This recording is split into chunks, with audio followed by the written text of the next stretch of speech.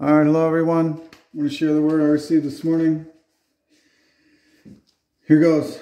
Are you a soldier in my heavenly army? Are you fighting for souls? Are you bold and brave, knowing that I am with you? Am I not with you? Seek me and be led by my spirit. The harvest is plentiful, but do you hide your treasure under a rock? Go, my children, be not afraid, for I am as with you, and I am as all-powerful. Be led in spirit, I will mark your steps. Again I say, you are called to go out into the world, not keeping your treasure to yourself, but making disciples. Warn the people, invite the people. But to those who do not heed your warnings, those who mock, shake the dust from your feet.